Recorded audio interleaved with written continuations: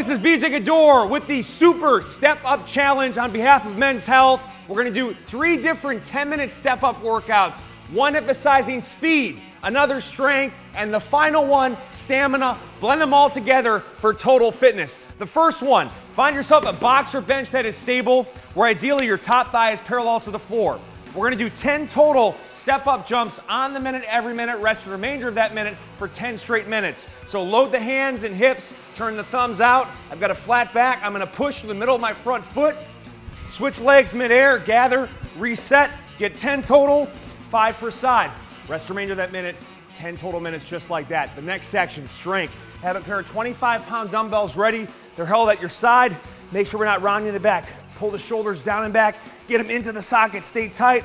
Same concept, we're gonna step up, and then we're gonna lower in control, keeping that front shin as vertical as we can, and tracking that knee directly over the ankle. 10 total, 5 per side, on the minute, every minute.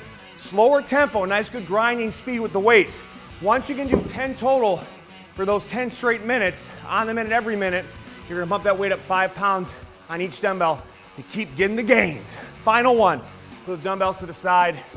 10 minutes of non-stop, continuous, alternating step-ups. This is great for boosting connective tissue strength, burning fat. You get a good cardiovascular response. You can speed it up. You can slow it down if you want more stability. Obviously, the speeding up will get the heart rate up a little bit more, but just keep it in motion for 10 straight minutes. That's 30 minutes of an amazing workout. I'm already getting lathered up. The additional challenge to you besides this workout, minimum level of baseline activity is about 10,000 steps a day. That's what you want to hit every day to stay lean, healthy, and fit.